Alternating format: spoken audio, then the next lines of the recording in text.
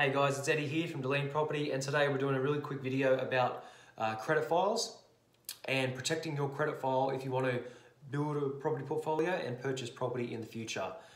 For me, speaking from my experience, once again, always no financial advice. From my experience, when the bank is, when you're going for a property loan, your credit file has a lot to do with it, right? From my experience, after about 4 or 5 properties that I purchased, one of the banks I went to, they basically said, there's too much activity on your credit file and you've got too many credit hits on your credit file. And they basically declined me a loan.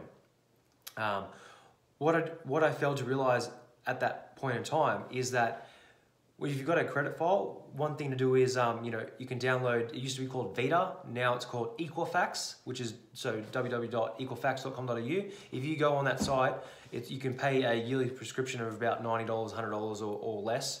But that basically gives you your credit file, your credit score, and a report of all your credit inquiries. So anytime, for example, that you've got a phone plan, anytime you've got a credit card, anytime you've got some, crappy furniture from, off that 0 interest free, all that kind of stuff.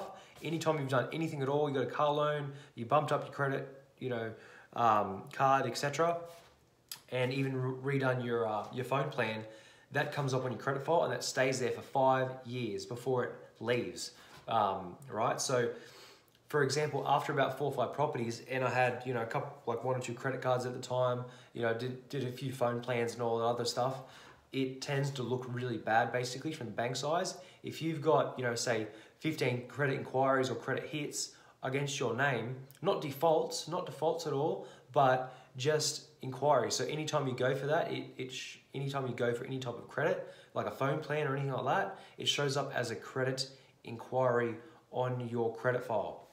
So if you've got a lot of them for some reason, the bank will take that into consideration and they might say, this guy's, he must be doing something dodgy. He's got all these credit files. He's doing all this stuff. So, if you're looking to build a portfolio and grow, you might be purchasing property, releasing equity from it.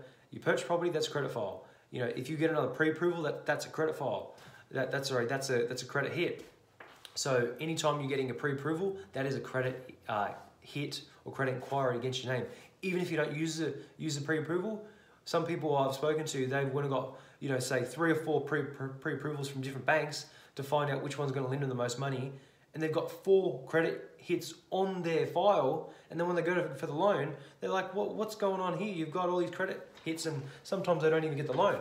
So yeah, plain and simple, you've got to protect your credit file. That's your, your plane ticket to keep building your portfolio. That's how you're going to continue being able to grow your portfolio. So looking after your credit file is very, very important. And not many people know that. That's like the back end stuff to a lot of the banks. So, sometimes they'll say if you, prove you can write down and print out your credit file, take it into them and say, this is what all the hits was from, etc. But, most people, they won't have that, experience purchasing their first or, second property. But if you're looking to get your 4th, 5th, etc., or 10th, 11th, 12th, that can happen. So it's something to be careful of. And Equifax is, if you jump on that and, check it out, you can monitor that and it doesn't cost much at all. So yeah, that's my thoughts. There's a few, quick tips and strategies, I guess, to making sure that you're able to continue growing your portfolio or, at least just, purchasing even the first 1 or 2 properties, and not getting stuck. So yeah, take care of your credit file, be safe, and I'll catch you next video. Thanks guys, bye.